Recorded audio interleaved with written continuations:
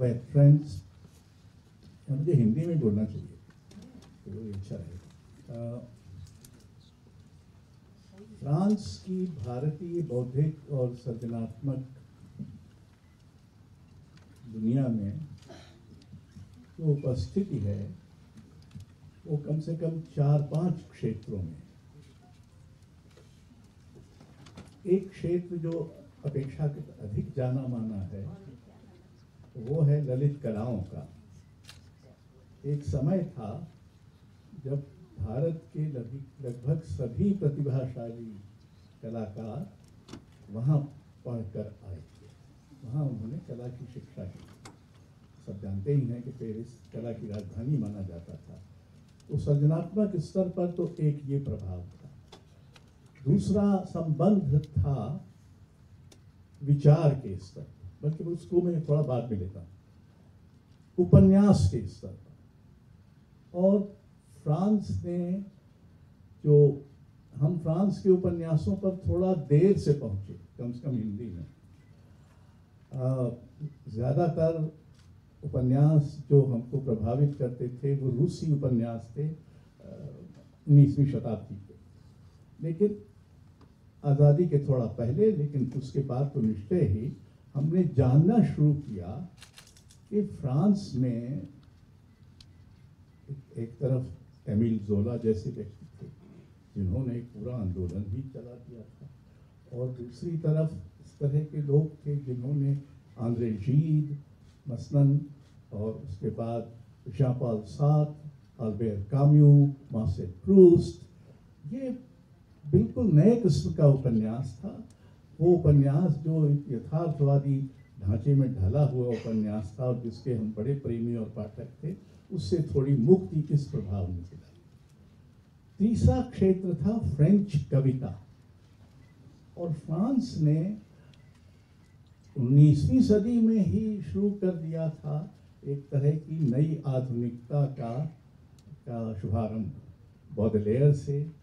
और ये भी दिलचस्प है कि फ्रांस की सारी परंपरा जो आलोचना की है उसमें कवियों ने बड़ी भूमिका निभाई। बौडलेयर स्वयं बहुत बड़ा कवि था, और उसके बाद अपोलोनियर और बोनफोआ और फ्रैंक आंद्रे जाम इत्यादि इत्यादि। There have been a large number of poets who have been also art critics of great repute, and they also had an impact. The fourth area, which is what we are concerned with today perhaps more importantly, is the area of thought.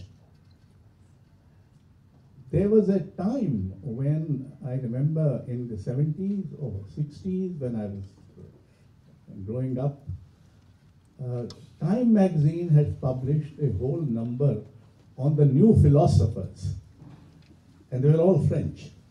There was a kind of a splash of new voices.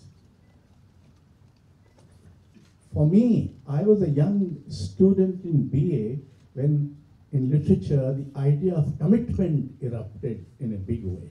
And if you recall, the idea of commitment was championed by Jean-Paul Sartre. And soon after, we came to know the dissident with Sartre, that is Albert Camus. So these were writers, but also thinkers. About the same time, Simone de Beauvoir's book, The Second Sex came. Most of us who are my age read it in English translation. The Hindi translation appeared much later, and I don't think we had much impact of that. But, and that suddenly brought that there were issues in philosophy, in thought, which were different from the conventional issues that we were used to. They were not concerned so much with the meaning of existence and all that kind of metaphysical stuff, but they were concerned with our own realities, day-to-day realities. And one of those day-to-day realities was the place of woman.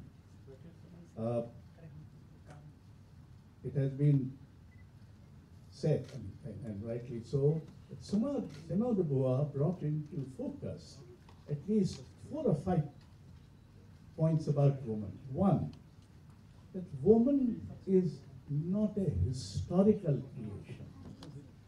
It's a genetic happening. It's not something that has been created by the humanity. And yet, humanity has seen to it to make the woman the other. So there is the otherness of woman created by history and humanity, if you like, but woman herself and how her autonomy, her freedom, and she sort of wades through Christian theology, the Greek society, the Roman society, partly Indian society, but not so much, and all other societies, to come and to bring to our attention that how societies, religions, political systems, economy have all been unfair, unjust to women. And this was a most shocking acknowledgement for many of us who were used to treating the conventional place of woman. And we ourselves, I mean, on the one hand, we have said, Yatranaryas Pujyante, Ramante Tattva Devata, etc., which is all very fine. But in terms of the place of woman, and one of our great poets, Kabir, in fact, thought that all source of evil is woman. So we had in India a very mixed heritage. And the heritage was heavily weighed against women. And that's my view. To which this intervention of the second sex was a very meaningful, exciting, and if I say, mind-changing intervention.